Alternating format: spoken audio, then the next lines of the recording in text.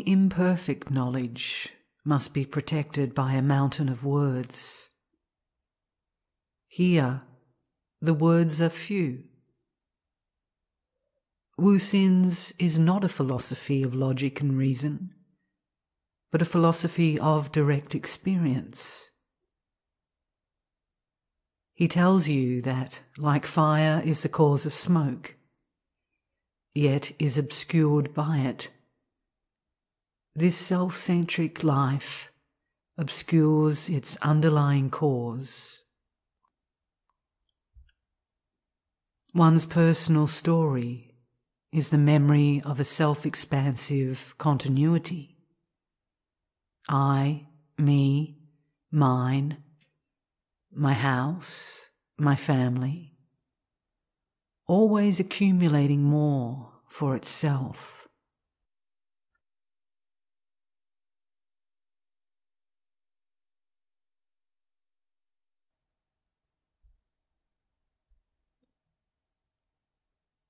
Seekers are numerous, but the finders are rare. This is due to the fact that the one who is trying to go beyond manifestation is a part of the manifestation.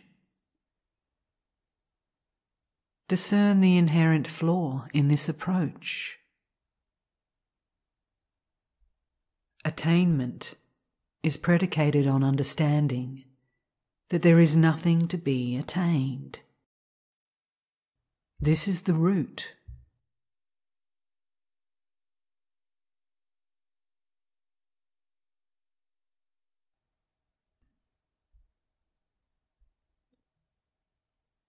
The table cannot enter the mind. Only the sense impressions of the table can.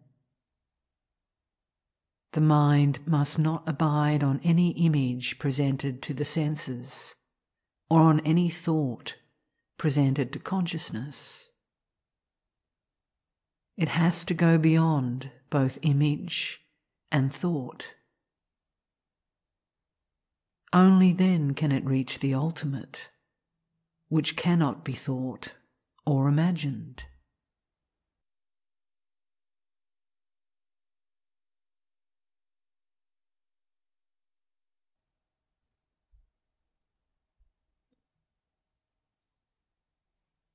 In the experience of the union of the knower, the object of knowing, and the process of knowing, the familiar separation between subject and object is transcended.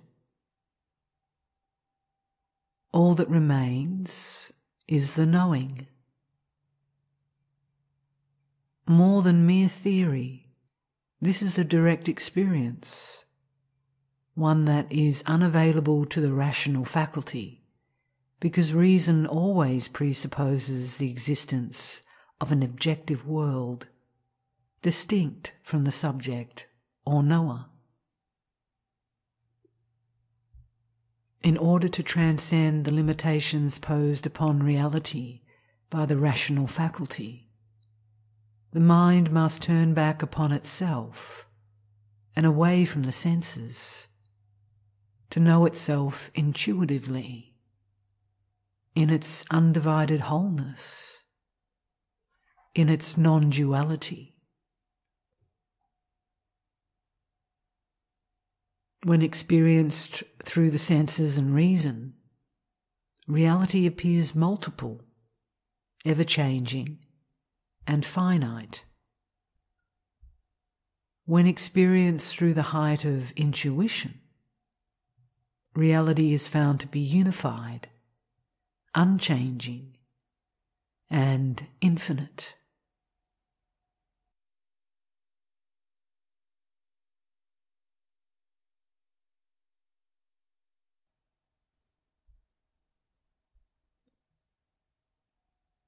You are here.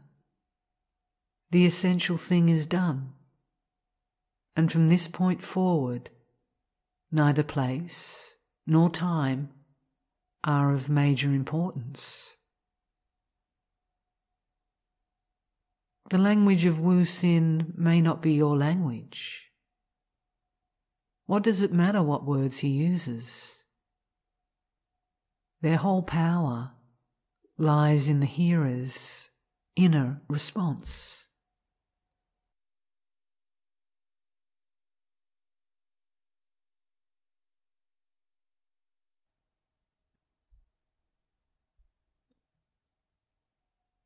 The Absolute cannot be described.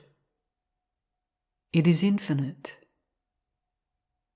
as it is the negation of limits, and it is eternal, as it is the negation of time. Even to say it is misleading, since it is beyond being. Even the word prior suggests causal or temporal sequence, and it is beyond both. It is even prior to the first. Nothing can be said of it without settling upon a name in order to speak of it.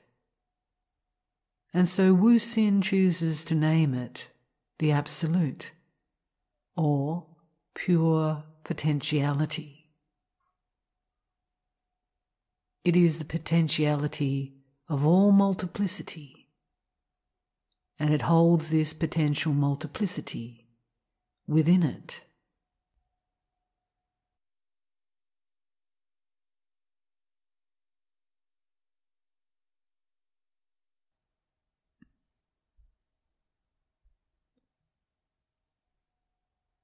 The purpose of the form of Wu Hsin is to announce that which underlies all form. The failure of religion lies in its inability to take one beyond religion, to that place beyond image and concept. It fails to reveal that which is, that from which one cannot depart. It fails in its capacity to awaken love in its followers. It fails in its capacity to awaken oneness in its followers. It fails.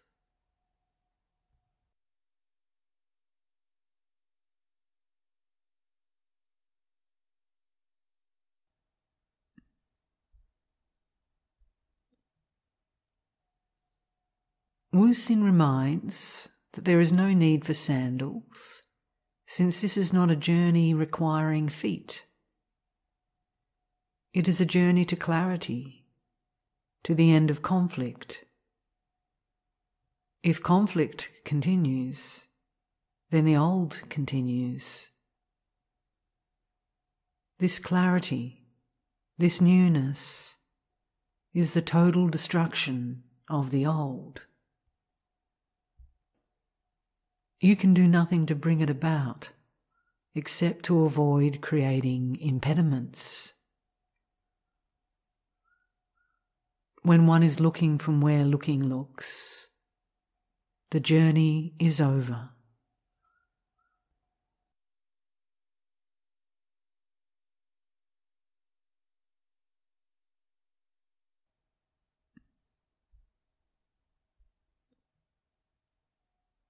There is virtually a global ignorance, an ignorance in the sense of ignoring what is. Wu Hsin prefers to use the word confusion, which is characterized by both non-apprehension and misapprehension. Wu Hsin presents before you an alternative to the tendency of the human mind to seek the path out of its confusion by way of the ideological fixation of belief.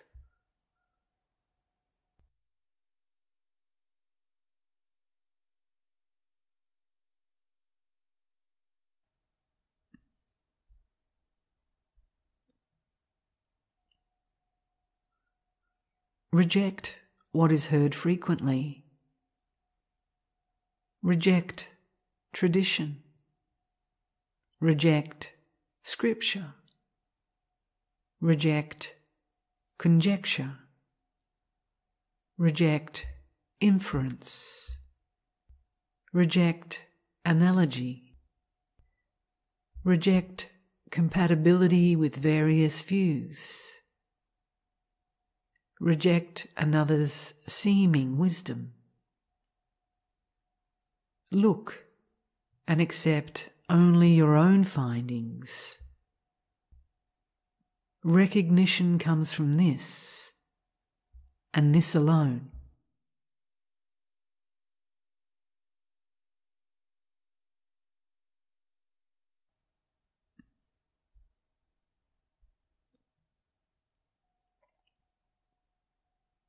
The focus of Wu Hsin remains in the essence and is not distracted by the substance,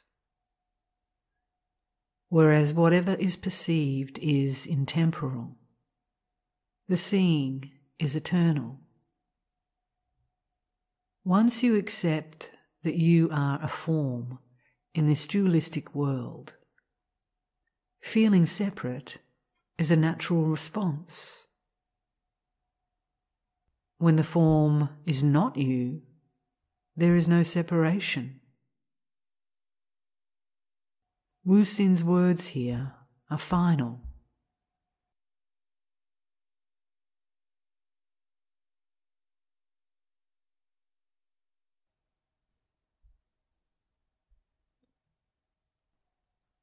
This self, in fact, is just a bundle of perceptions and memories. But the more actions performed imagining that it is the self that originates and executes them, the more substance this insubstantial entity is endowed with.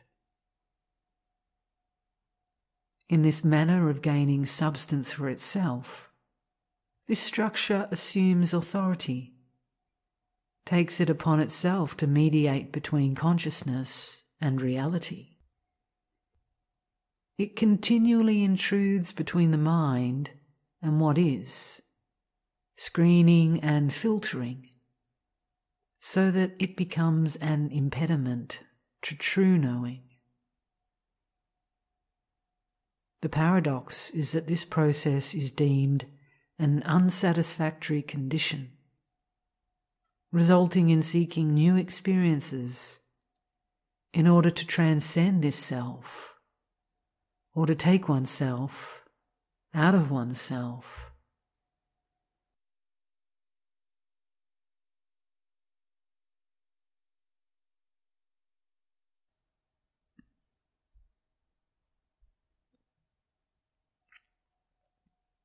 A person can live their life either as entangled with the phenomenal or as openness to the noumenal. The choosing of the latter prompts the investigation.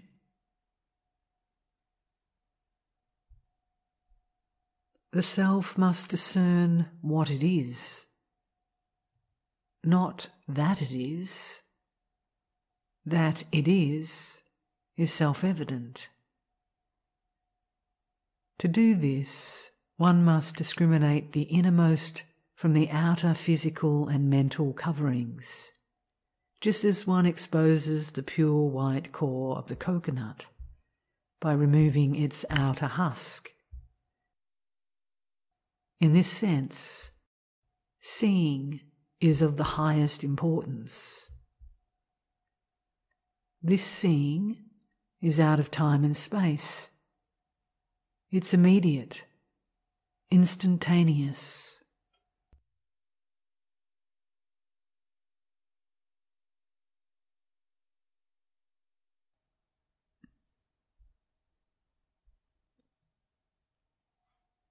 One may plan and plan until exhaustion arrives. Yet there is no one who is a cause of anything. The wise observe their actions. knowing that they are moved by something far greater than themselves. The ignorant plan.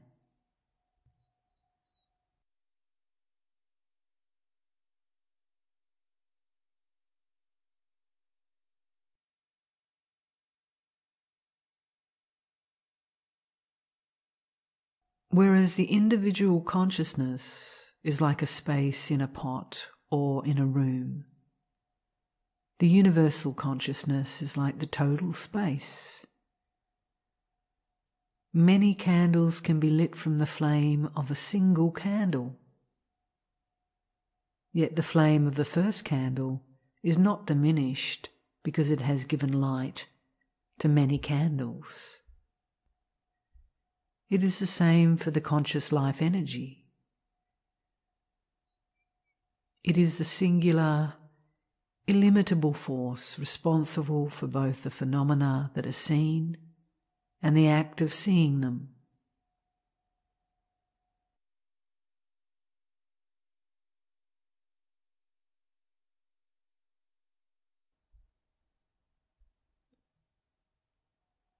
One must not confuse the suppression of thought with the transcendence of thought.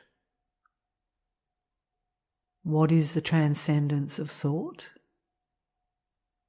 It is where thought becomes unimportant, where one is impartial to it, and where it has lost its ability to affect you.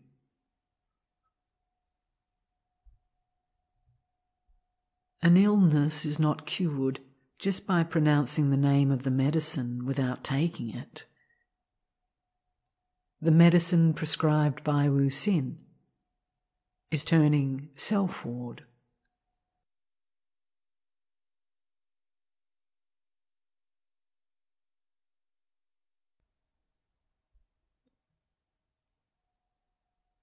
Believing that lasting happiness can be found in objects is delusion. Believing that only your view is the right one is delusion. The notion that you are separate from the world is delusion. Belief is movement away from reality. It is the result of conditioning or the product of fear, or the result of an authority which gives a seeming comfort. It colours all experience. When beliefs are released, one is available to understand. As one restores a white shirt by removing the dirt, one removes delusion to restore clarity.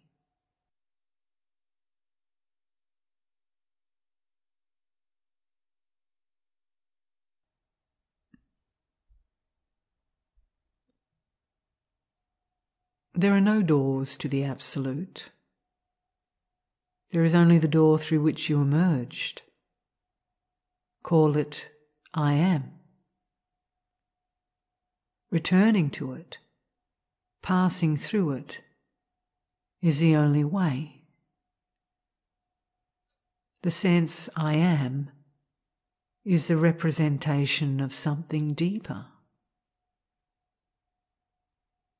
Never forget that you have projected onto yourself a world of your own imagination, based on memories, on desires and fears, and that you have taken yourself prisoner.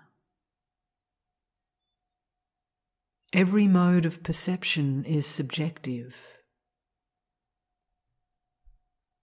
That which is seen or heard, touched or smelled, felt or thought, expected or imagined, is personal.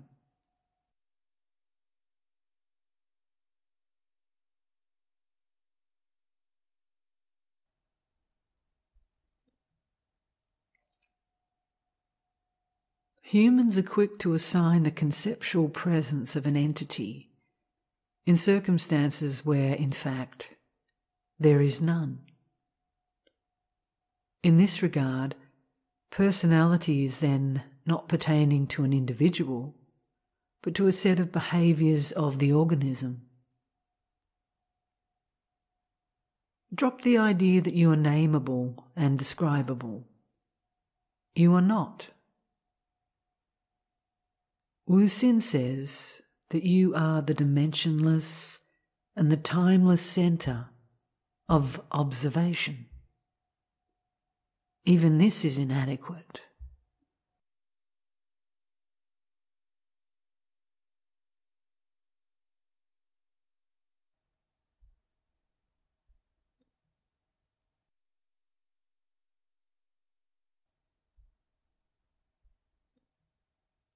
What is the world other than the images one has formed? To the extent that people share some images, they believe that the world is singular. However, in fact, all worlds are personal. In a similar vein, everyone superimposes their own experience on others and imagines that their experience is like theirs. Since it is impossible to know whether the taste of sugar in one person's mouth is the same as in another's mouth, never suggest that another's experience is the same as your own.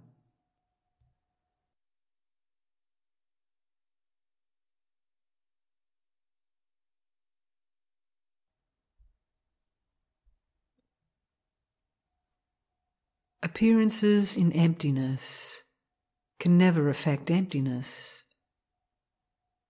The space inside the cup is the same as the space outside the cup. Only walls, mental or physical, delineate inside from outside. The silence preceding the words is the same silence after they are spoken. These are the offspring of the unchanging. Therefore, forget whatever can be forgotten. In so doing, what is revealed is that which cannot be forgotten. One must be empty of the known to understand this. To try to incorporate it into the known is bound to fail.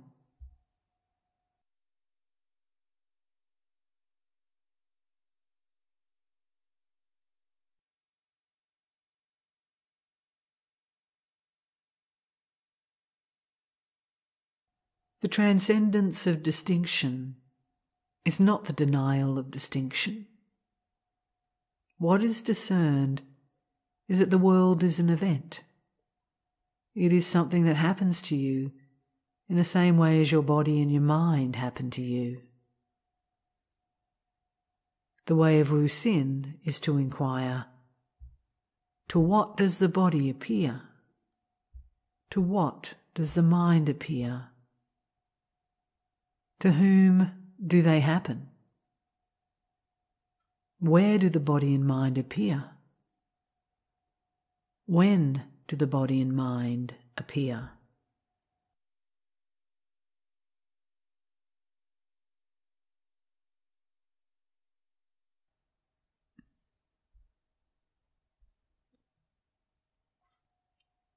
Events are temporal appearances. They come and go. The world is an event.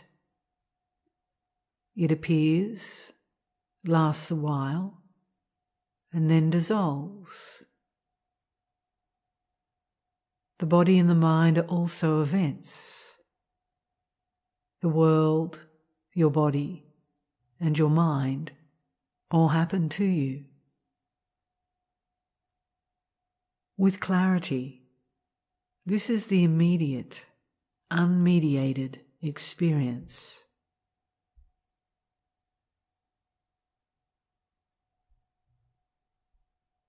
When a person is as firmly convinced of their identity as awareness, as an ordinary person is convinced of his or her identity as the body. Then they are free.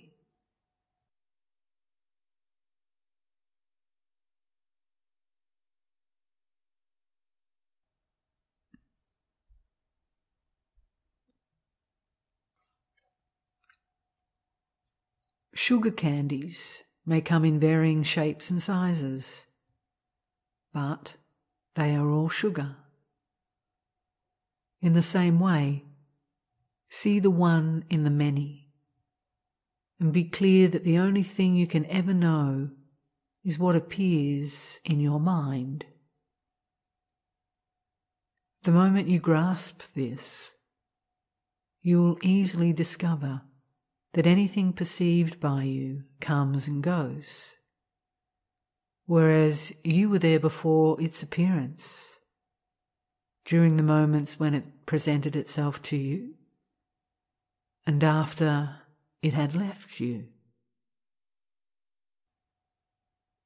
In the absence of water, there are no waves.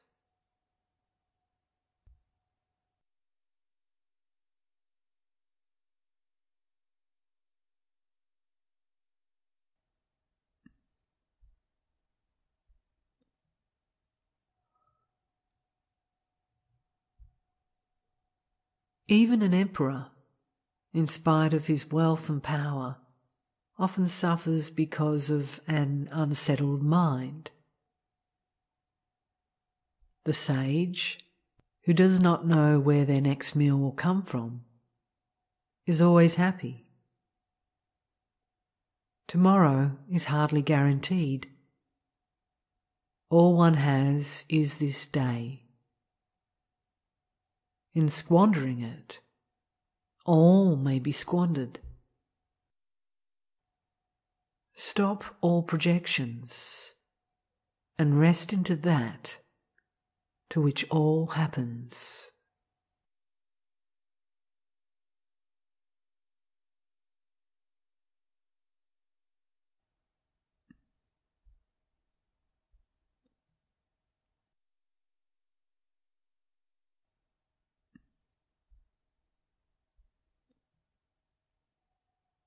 There is the belief that there is something that needs to be done to close the distance between oneself and the totality. The distance between the individual and the totality is, in fact, the same as the distance between the moon and space. Discern the fragmentation of consciousness into consciousness of this as I, and consciousness of that as the world. In seeing this, the I notion is seen as the bridge between self and its human instrument. Holding this I notion, you track it as you would track an animal. You follow its footprints or its scent back to its lair. Suddenly, without warning, inexplicably, the lightning strikes. You could say that it is not unlike returning the spark to the fire. The individual returns to the universal.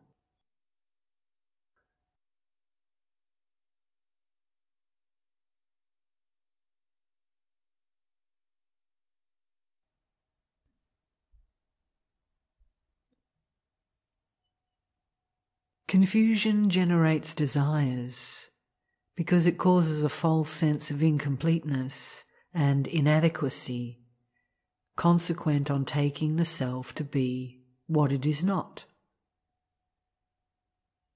The end of confusion presents as fullness and completion.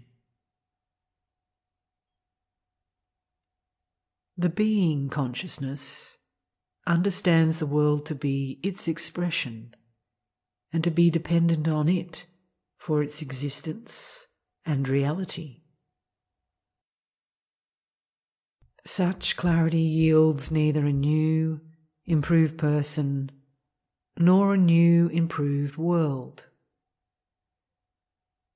Whereas the identification with the body ceases, the association, the conscious union with the body continues. The clarity merely removes confusion, the cataract that clouds what is. Once it is crossed, the bridge is dismantled.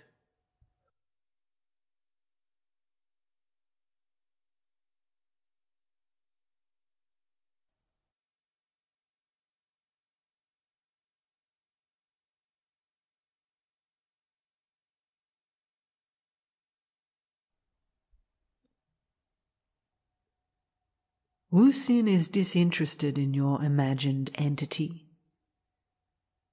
What he is trying to convey is that whatever happens points to your existence as a perceiving centre. When one is aware of one's mind, one stands outside it. This is the only stance in which it can be known.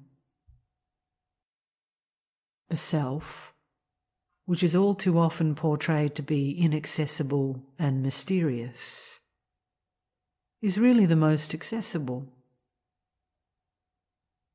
What can we know more certainly than ourself? That one is.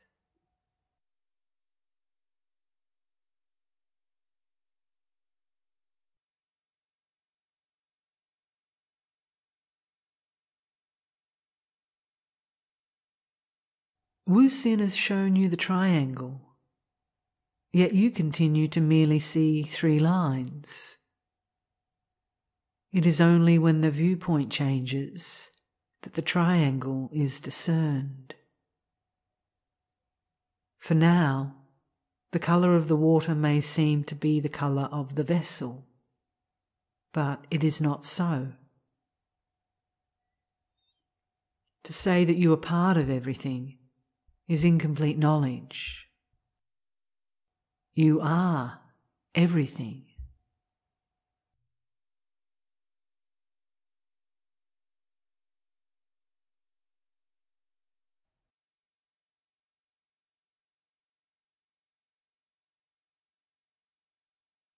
Nothing relating to the physical body, nothing perceptible by the senses, nothing conceivable by the mind, nothing that can be claimed by the intellect is unchanging, permanent.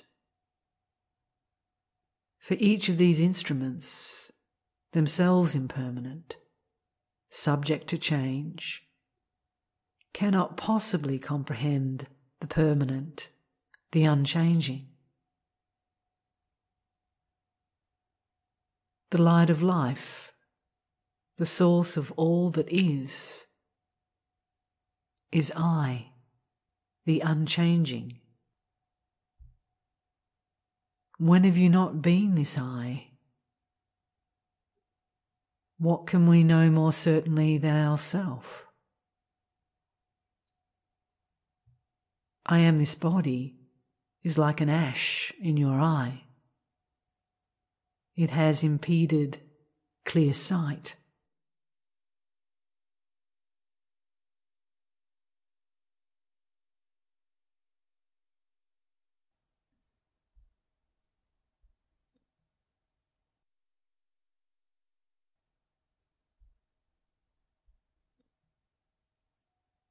What one is, one cannot become.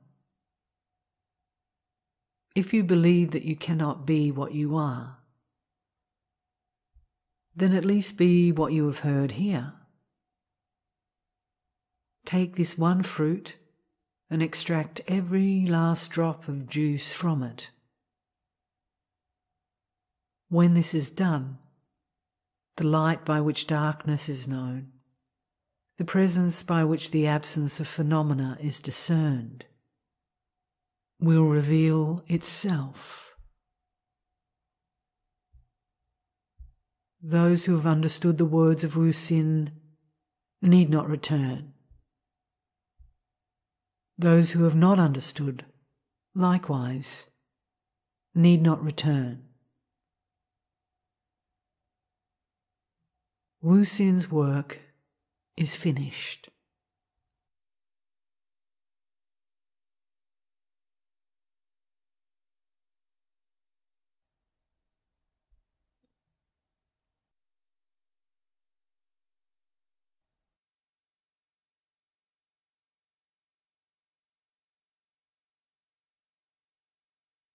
Wu Hsin closes with this: don't mistakenly appropriate the knowledge you gain from reading this scroll, assuming that in doing so you understand the true nature of body and mind. Only clear and direct insight can penetrate to that truth. See that there is no me required for all the activities that are presently ongoing in the body. Me holds nothing together. The person is only the pattern of thoughts and actions manifesting in and through a body. Unknown to you, you have been the only obstacle. Seeing this, you have solved yourself. You now live a genuine life, one of uncompromising fearlessness. It is typified by directionless, motiveless movement and balanced recklessness. In the end, one must go too far to discern how far one can go.